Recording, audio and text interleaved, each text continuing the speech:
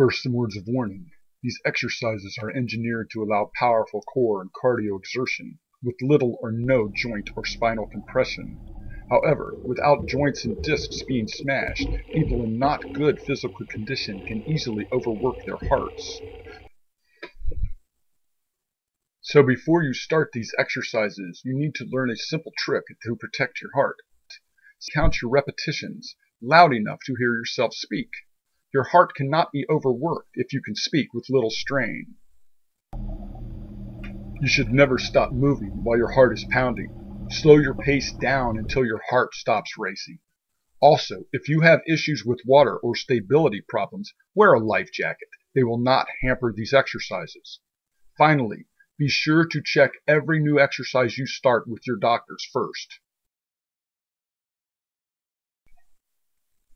Let's start with an exercise I call the crawl run. The crawl run requires waist-deep water so you can walk around. It will also likely require shoes so you can maintain traction on the pool's floor. However, a bathing suit is still optional. The crawl run looks difficult to do, but it is actually very simple and painless.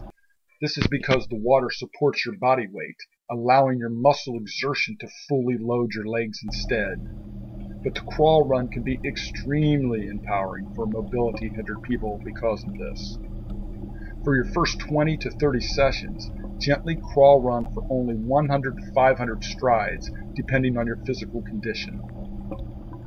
Once you have been greatly strengthened doing the crawl run, it can be converted to a massive full body workout by adding a pair of my upper body oars.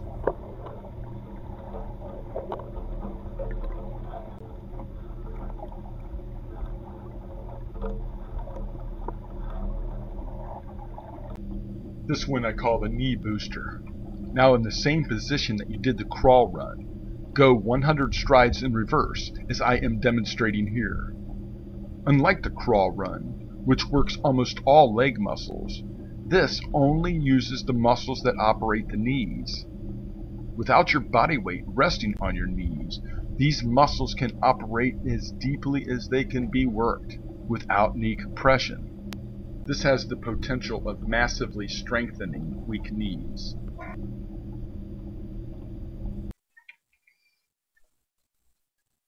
The knee booster can then be increased to a bodybuilding level by adding a pair of my upper body oars for massive resistance.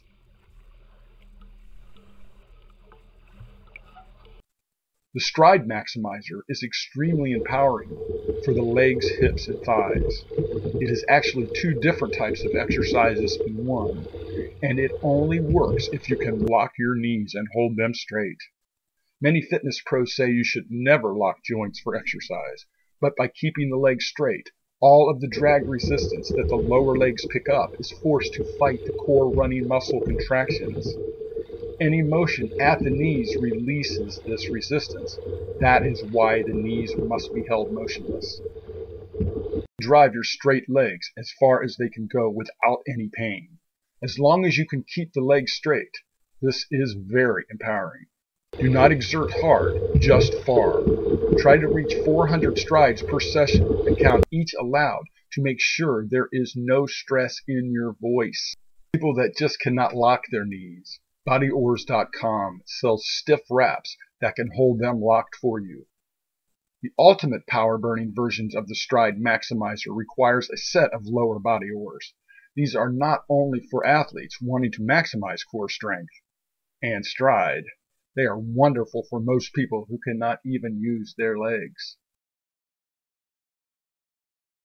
The knee fixer is an amazingly simple exercise that is about 40 times more efficient at strengthening knee muscles than the bicycle motion that most rehab centers teach people with knee issues.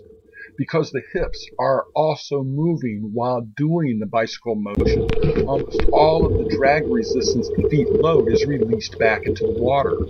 The knee fixer requires that the hips stay motionless, thus forcing almost all of the resistance against the contractions of the muscles that drive the knees. If you have problems keeping your thighs motionless, imagine holding a quarter between your knees while you do this exercise. If that does not work, consider wrapping a belt around your thighs to keep them tied together. Wear a life jacket if you try tying your legs together in a pool.